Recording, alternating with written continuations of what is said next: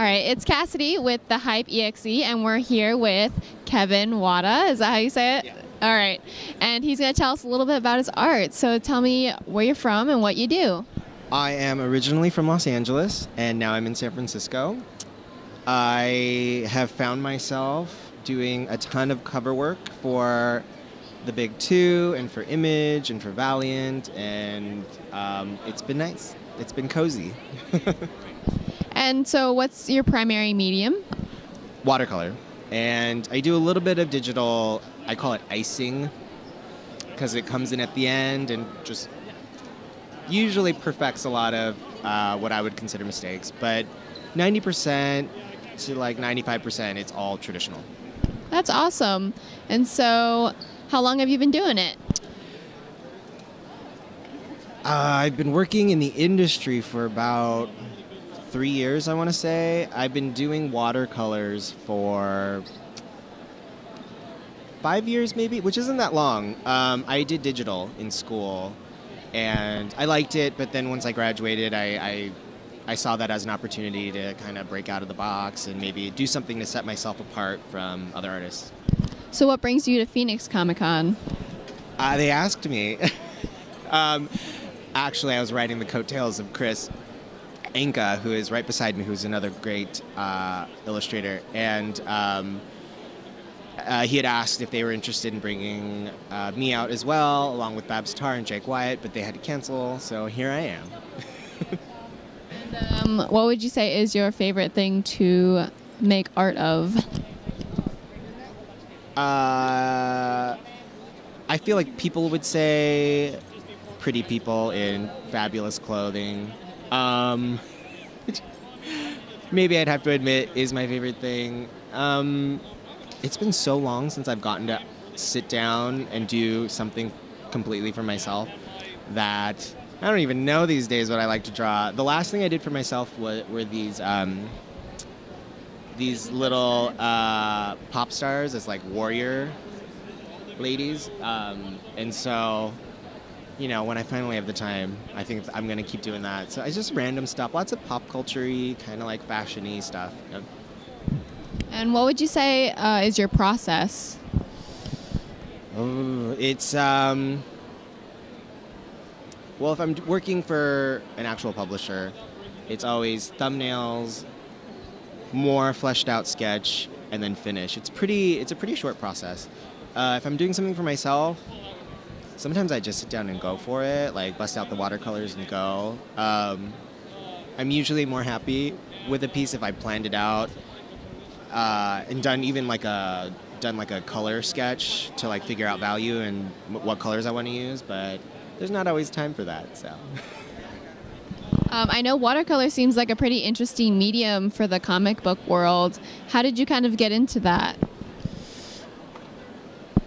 It was mainly a reaction to doing digital for so long. I, right out of school, was collaborating with a friend that I graduated with, Max Wittert, who everybody should look up because he's amazing. And he did sort of he was also doing a lot of digital and traditional stuff, and he really inspired me to push further into doing watercolor.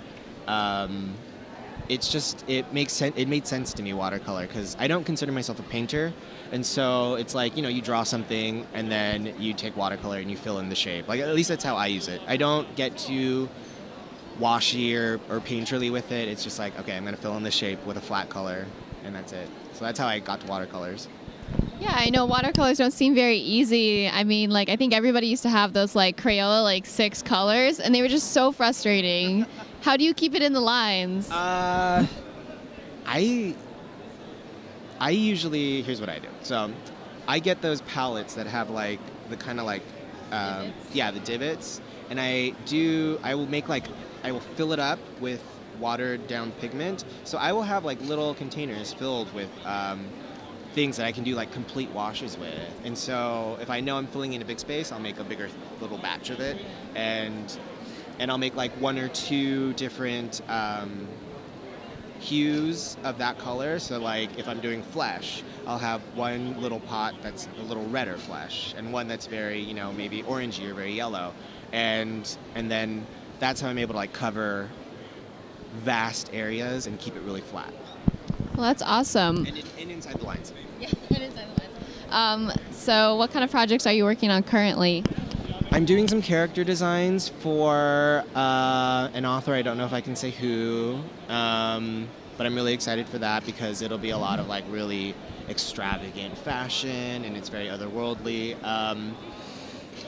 I'm the ongoing cover artist for Catwoman, so that's just on a rolling basis. I'm turning those in, and what else?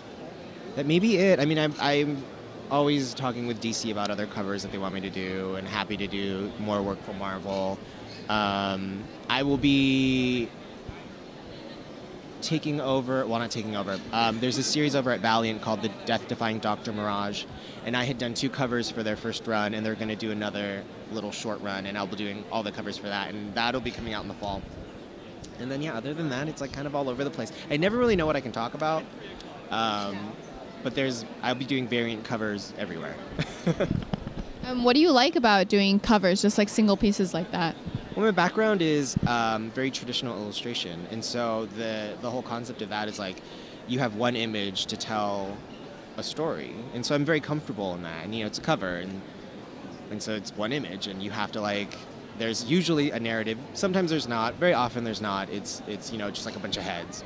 But I haven't like really flexed my muscles when it comes to doing sequential imagery.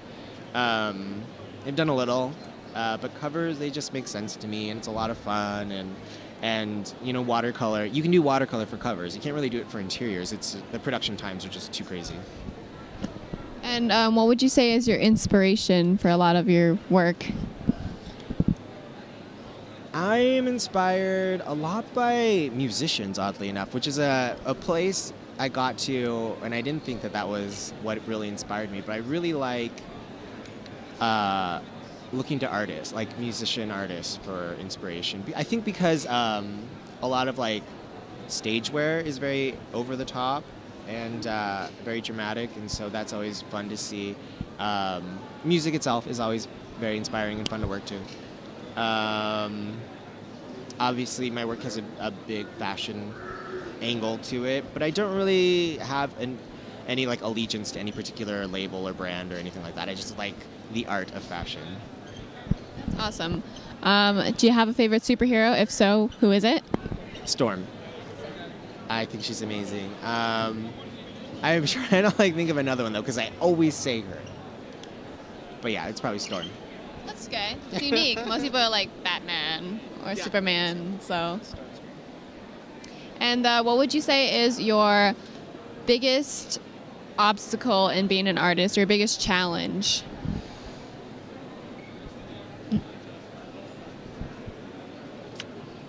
I guess I get zapped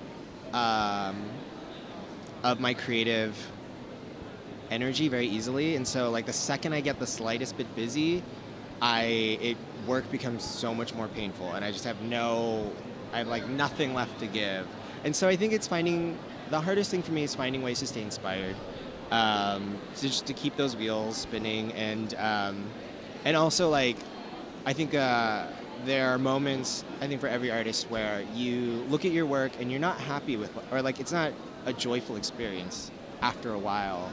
And so, you kind of have to naturally evolve, and your style will change, and you'll like pick up some new technique that really excites you, and so it's always that kind of like drive to keep looking for that new thing that's going to fulfill you. And if there's one thing that you want people who walk by or stop by to know about you, what would you tell them? About me as an artist, or about me as like a person? Just about you as like an artist. I guess that I can do things other than like this kind of stuff. I don't know if I can do it well, but I feel like, especially with editors, I think they know my work, they know what I can do, and so I get a lot of work that's very much like, She-Hulk and like her lawyer does, like stuff like that. But I would want people to know like I can do other things, and you can throw other kinds of work my way, and I'll be able to do it, hopefully. And what's been the most rewarding part of your experience? I really like coming to these conventions and like meeting fans and meeting followers and people who have been following me on Tumblr before I really kind of broke out into the industry. I always say that like when you do freelance, you work in a bubble. Like you work in your studio all day long, all by yourself. And so when you come to these events and you get to meet people and interact and like see how much your work excites people, it like refuels you a little. Like it gives you motivation again. So I love interacting with fans.